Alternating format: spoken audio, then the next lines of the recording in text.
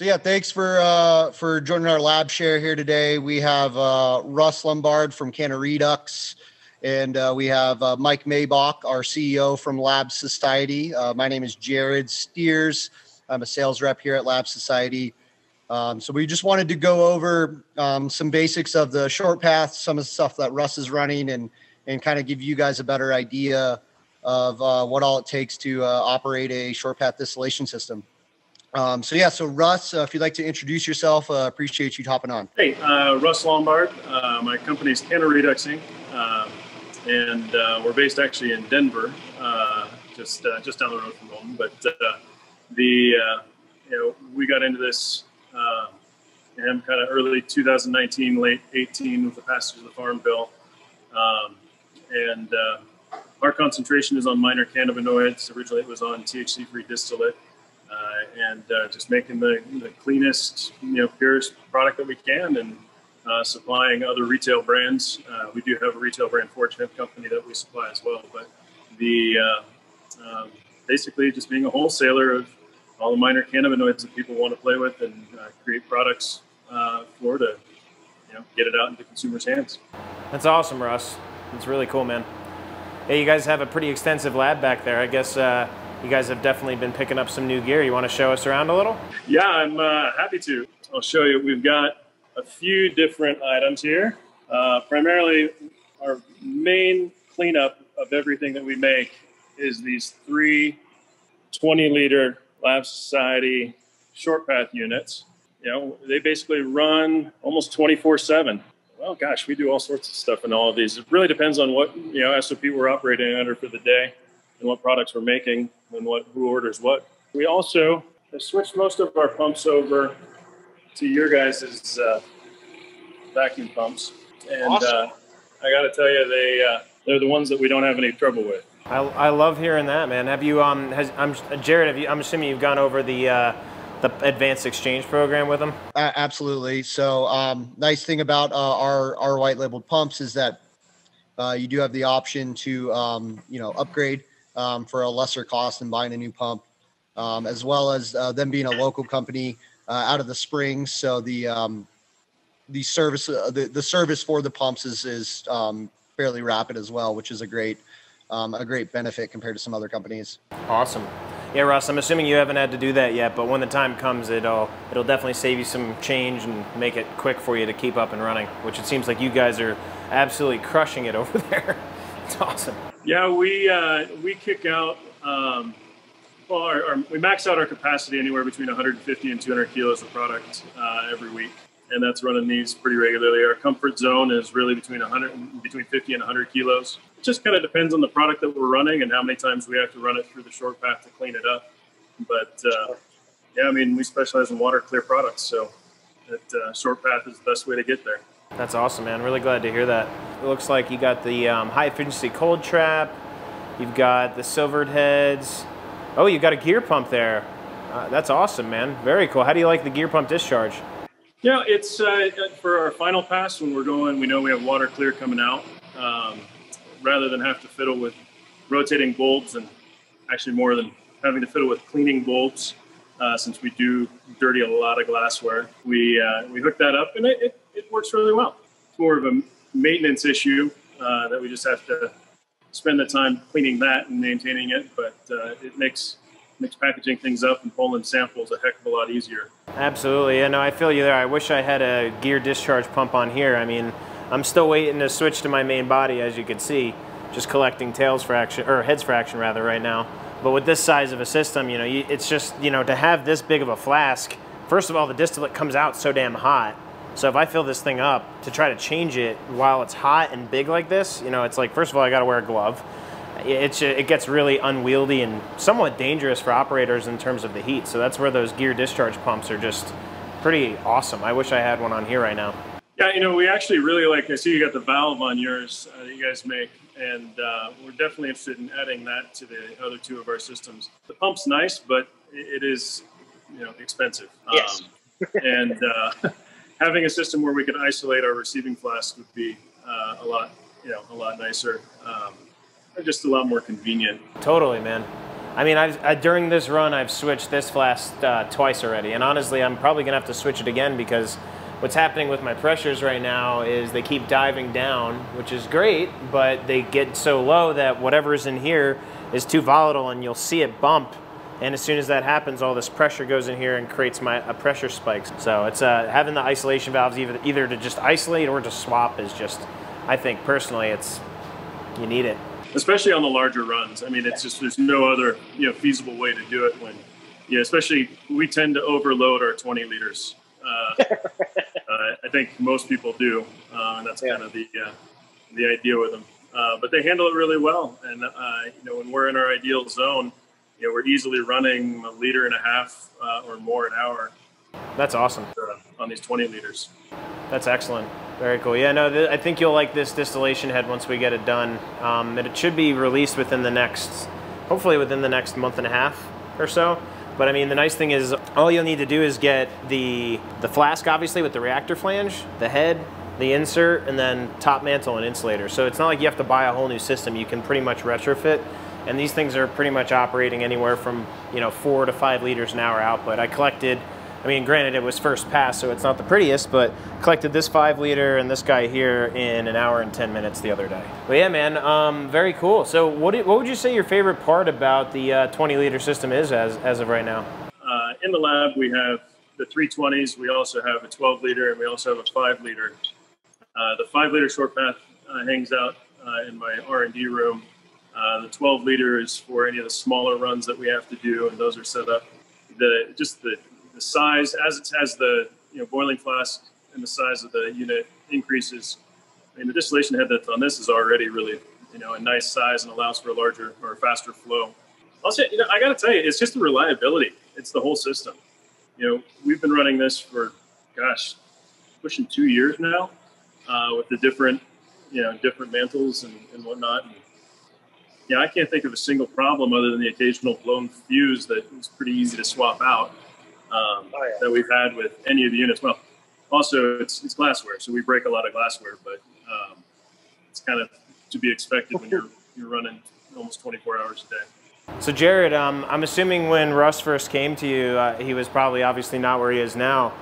Throughout the years, especially to get to all this water clear product, I'm assuming you probably led him in the direction of all the benchtops for that reason, right? Yeah, so it's been a pretty seamless process working with Russ, being that he's had quite a bit of knowledge before coming to us. So that's been fantastic. But yeah, assisting him in anything from, just random questions in regards to, hey, would this setup work? Or, hey, could you get me a special piece of glassware, whatever the case may be. He's been a great client to work for, and, I'm happy to provide any knowledge I can to him. And, at the end of the day, he's running 3+ short pass, instead of going with, a larger system, which he certainly could with his, throughputs per week, and kind of just is a testament to the system itself in the efficiencies and, working with someone who's knowledgeable about the system itself. So it's been a good experience. I would say, hopefully it's the same for you, Russ. You guys are all fantastic. What I definitely appreciate about you, Jared, is I come to you with random questions sometimes, trying to, figure out a workaround, or, hey, can we do this? And you and really the whole staff at Lab Society, what I do appreciate is that if you don't know the answer, you tell me you don't know the answer, and you're like, but let me go ask Ryan. Let me go ask Mike. You've got a great team there. You guys all work well together. And it really helps somebody like me who's trying to think outside of the box and be kind of on the front end of an industry that changes every, 6 weeks, it feels like, if not more, to, really help labs like mine keep moving forward. Yeah, no, we appreciate you. And, kind of echoing off that, outside of just short pass, we do offer solutions from extraction all the way through analytical testing and everything in between. So, Russ has been great to come to us for other pieces of equipment outside of distillation. Yeah, I mean, it's nice so that if I have a question about a piece of equipment, or even equipment made by other companies, I'll frequently run it by you and be, hey, what do you think of this? Yeah, we work with a lot of companies in the industry. So, it's the transparency is really the key for us. And, especially maintaining that relationship with the customer like yourself, where, like you kind of had said earlier, if we don't know the answer, we'll certainly find it. But we're not timid to tell you we don't know. And I think that's, sometimes a little bit lost in all industries. So I think it's a good focal point to have.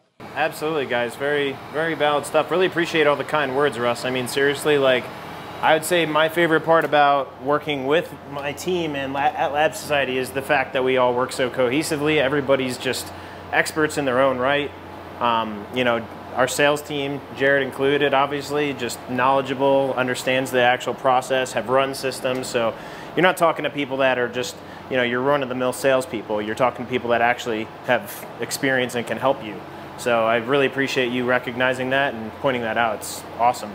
I was going to say, yeah, Russ, do you have any questions about the equipment? Any things that, anything that you'd like to know design-wise or things coming, anything? Well, I do love to always chat with you guys about what you guys are working on. The valves, for instance, I know Jared had mentioned you guys are making some improvements or working on some R&D with those. I want to know what you guys are working on, because that oftentimes dictates the direction my lab goes. You guys, if you have something new and fun, I love toys. Heck yeah, man. Have you had any time with Elite Lab? A little bit. The reason we don't have it hooked up to any of the units right now is obviously we're pending some inspections on the lab, and we're getting ready to make room for the inspector to come in. And surely. So tracking wise, eventually, we have everything wired to allow Elite Lab at each station. We just haven't set it up yet. Nice, very cool. Yeah, no, there's a lot of good updates coming for this. Where this menu here, the ramping menu, is going to be pretty much a full automation menu. You'll actually get to visualize the steps and everything. And something that I'm really excited about is, this run I planned on doing the hot condenser mantle, which is this guy here. I don't know if you've run Hot Tech before, but this is a great way to do it without using an oil recirculator like that one down there. And what's really great is you can actually use the new version of Elite Lab to set this controller, which controls the hot condenser mantle, to follow the vapor temp. So you could say, hey, I want you to follow the vapor temp at 5 degrees or 10 degrees less. So you don't even have to think about what temperature you're setting this thing at. It's just going to be at the right temperature the whole time. And the other cool thing too is you can write functions. So like if this, then this. So like, increase mantle temperature until vapor temperature rises. Once vapor temperature hits X temperature, stop increasing this. You could literally like write out your own run inside of here and then just hit play, and it'll actually run the whole system. The only thing you have to do obviously is, switching flasks and the same go around. Make it rotate bulbs for me, and then I'll be thrilled. Yep. No. Yeah. Unfortunately, the only way to really do that, I've actually looked into it, believe it or not, and we thought about it, but it's just the amount of money it would cost to put some robotics on here to rotate it just doesn't justify the benefit. But gear pump discharges, you could theoretically set alarms, and have it so that you can, like basically utilize alarms to tell you when to change your vessel and have the gear pump do the work. But yeah, unfortunately, that's the only part that I haven't really been able to figure out without adding a bunch of money to the system. Yeah, let's see if I can get around to it. The discharge pump definitely, it makes life a lot easier. Oh yeah, look at that. Let's see it pouring out. And is that main body? Yeah. Wow, that's beautiful product, man. Fantastic looking product. Russ, so you have quite a bit of our short pass. Obviously, you're doing but like you said, 150 to upwards of 200 kilos a week. What do you have any projections for the 2021 year? What are your ultimate goals coming in this next 12 months or so? 2021 is for us is really moving and expanding our minor cannabinoid production, CBC, CBN, of course Delta 8. We do CBD isolate as well. With everybody doing conversions these days, CBD isolate is it's in demand. So we definitely make plenty of that for folks as well, and then feed our own conversions. But I'm always like a kid in the candy store when you bring some product in for us to check out. So I'm looking forward to it. Yeah, I'm still these days. I'm still loving our CBN. Honestly, It's so clean, and it's making isolates is fun, and CBN isolate, which is the only thing we produce for resale as far as an isolate, and we don't. In other words, we don't sell CBN distillate. It's like an endless game, right? It's crazy how many there are and what you can do with them, and isolating them is a lot of fun. Something we're working on, which I think you'll like. Check this out. So this is a prep Hplc. So it's obviously the same type of thing as flash, except it's prep. So it's smaller column. And the idea here is that we're actually separating out the fractions that come out of the flash unit. We're separating those out further to create pure, very minor cannabinoids. So like, for instance, CBC, CBL, CBT, like really, very small amounts, but very pure amounts. So it's something that we've been trying to play with to, not only potentially create standards for the industry, but also for, boutique further processing of flash. Obviously, as you know, it's not the most cost-efficient way of separating things, but it is unfortunately the only way to really get good separation of some of the ones that are out there. Yeah, I actually think that's great because, there's so many labs out there doing conversions right now that a lot of the conversions just create so many unknowns that really the best practice would be to even take a conversion, then run it through chromatography of some sort and clean it up even further. Of course, some cannabinoids are easier to do that than others, but having a system to be able to even isolate from a conversion is fantastic. Yep, absolutely, man. That's what it's all about. Okay, so thanks, Russ, for joining us. It's been a pleasure. We look forward to getting some cool new gear your way for 2021, and obviously if there's ever anything you need, you have my number, so feel free to give me a call or shoot me a text. So awesome, Jared. I appreciate it. Mike, thanks for your time and absolutely, man. Conversation. Thanks for having me on. Thanks for your time, man. Really appreciate you as a customer and appreciate your feedback. And yeah, if you ever have any additional feedback that you want me to play with or integrate into one of our future systems, feel free to give me a call. Awesome. Appreciate it. Yep. You guys have a good one.